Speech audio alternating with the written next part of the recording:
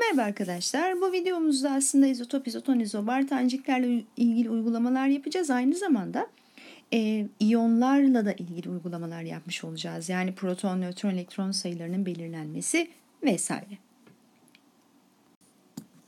Hemen gelin ilk örneğimizle başlayalım. Der ki X 1737 ve Y artı 1 39 tanecikleri birbirinin izotonu olduğuna göre bir kere izotonu olması nelere eşit? Nötronlarının aynı olduğunu gösteriyor bize. Buna göre Y'nin proton ve elektron sayısı kaçtır? Şimdi X'in hemen yazayım 17, 37. Y'yi de yazdım. Bunların nötron sayıları aynıymış. X'in nötron sayısını bulabiliriz. Nasıl bulacağım? 37'den 17'yi çıkardığımda bunun 20 tane nötron olduğunu bulacağım. Bu iki tanecik birbirinin izotonu olduğuna göre, yani nötron sayıları eşit olacağına göre Y'nin de nötron sayısı 20'dir. Pekala. Hatırlarsanız kütle numarası proton-nötron toplamıydı.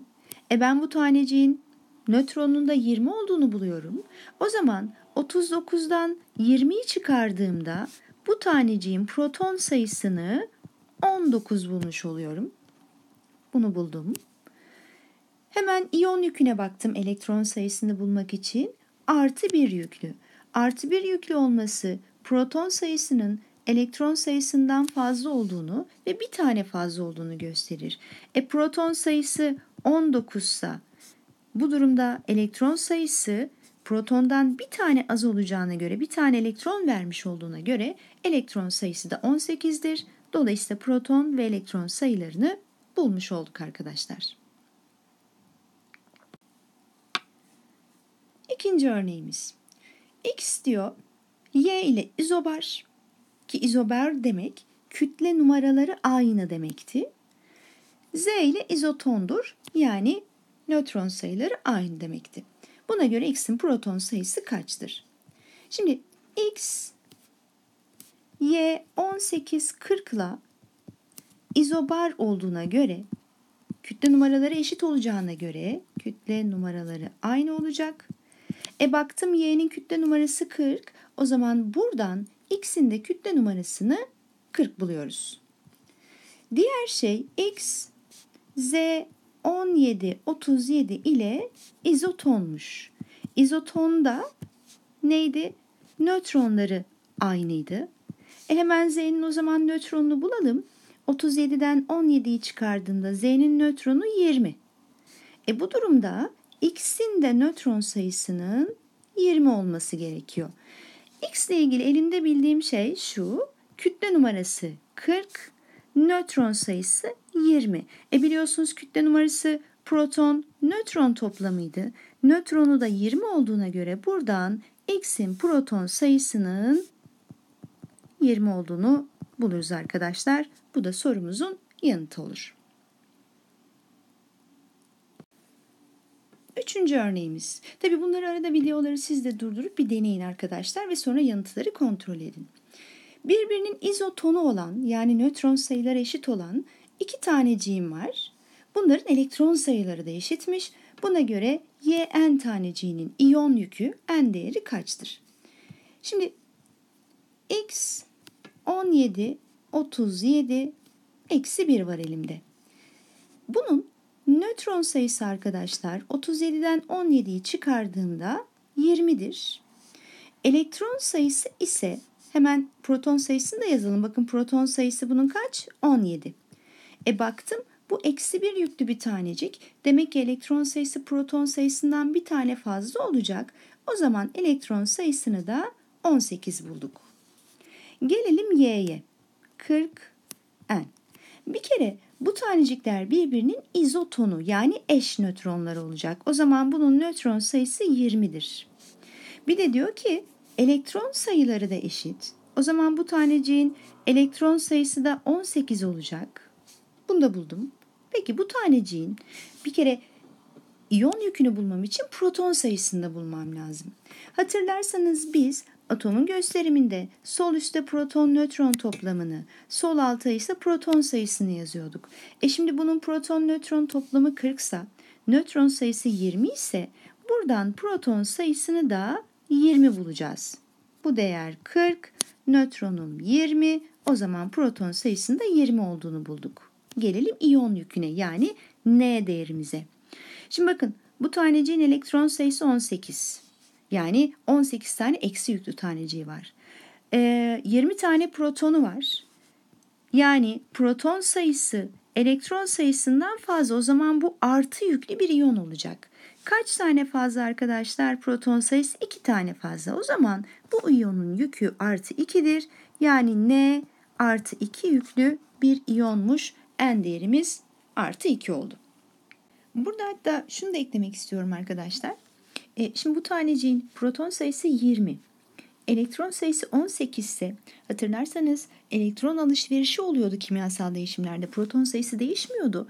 O zaman bu tanecik proton sayısı 20, elektron sayısı 18 olduğuna göre aslında 2 tane elektron vermiş demektir ve bir bileşik yapmış demektir.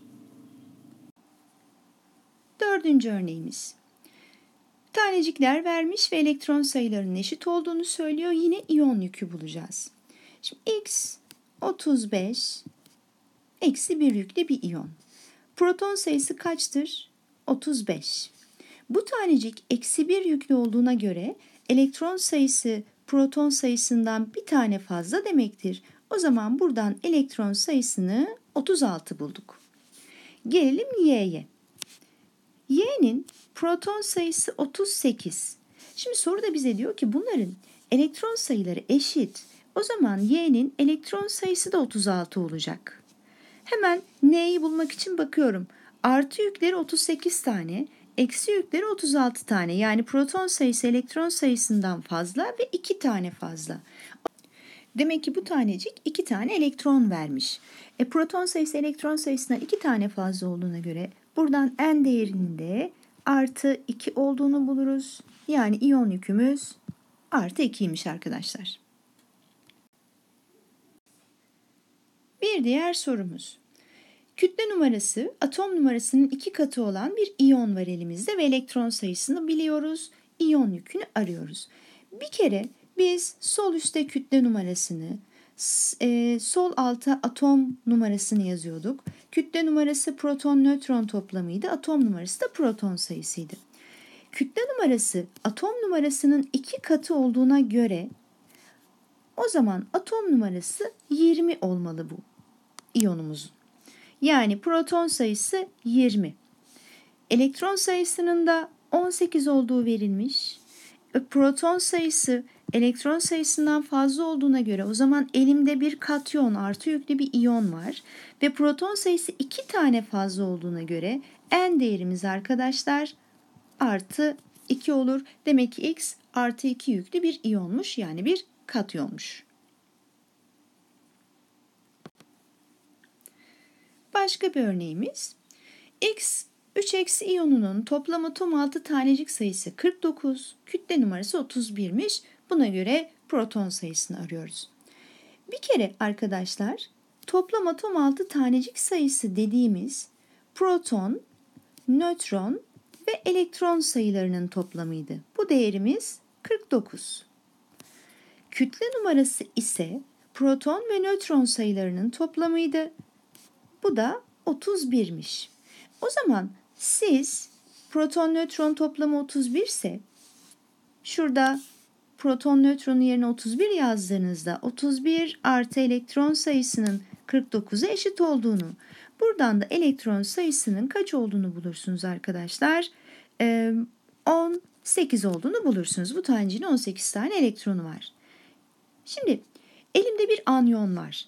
Anyon, yani eksi yüklü tanecikte elektron sayısı proton sayısından fazla. Ve kaç tane fazlaymış? 3 tane fazlaymış. Elektron sayısı 18 olduğuna göre bu durumda madem elektron 3 tane fazla olacak, proton sayısının 15 olduğunu buluruz. Yani bu taneciğin proton sayısı ya da atom numarası 15'tir. Evet, bu videoda da örnekler çözdük atom altı taneciklerle ilgili. Bundan sonraki videoda artık 9. sınıfın bir başka bölümüne, yani periyodik değişimler, periyodik özellikler bölümünü bulabilirsiniz.